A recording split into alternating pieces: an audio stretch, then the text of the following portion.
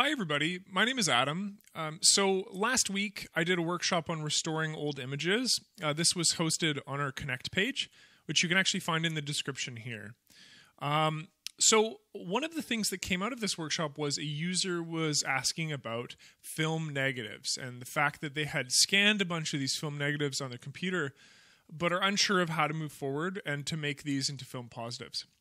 So in this little tutorial here, what I'm going to talk about is how to do that and then how to batch that process so it's something that it's quick and easy and painless to do for, hundreds of files.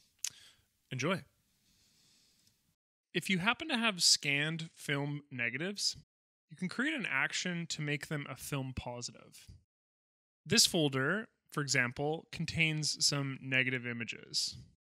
I'll open up an image in edit mode. For this procedure, we will need to use edit adjustment layers. We're going to record this process so we can create a bulk action. ACDSee Actions is where we do recording in order to apply a recorded action to a series of images. On the toolbar, you can find it here. Click Record. We need to navigate to the Adjustment Layer panel. Notice at the far right, there is a negative option. Applying a negative adjustment to an image that is already a negative makes a positive. Notice the effect on my image. To expedite this process, we'll stop the recording, though you can add further effects if you would like that can be included in your bulk action. To stop the recording, click the stop icon on the top toolbar. I'll create a new category and save my action with a name. I can now navigate back to Manage mode and note that I don't even need to save these changes to this image.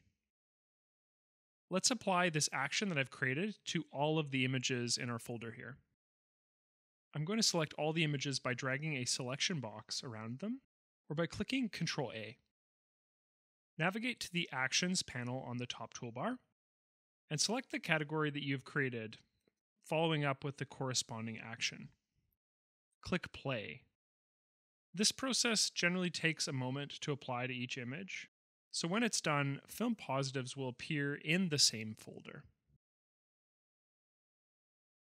Now that I have positives of my images, as a bonus, we can actually batch rename these files by using a different tool. On the top toolbar, click Batch this time. Navigate to Rename File. I'll rename this file using a very simple method, though know that the rename tool itself is really quite in-depth and has a lot of options. My new title will be written in the template field, followed by 3 hashtags or pound symbols, and you can actually see the new names on the right-hand panel here. When I click Rename, the files will be changed.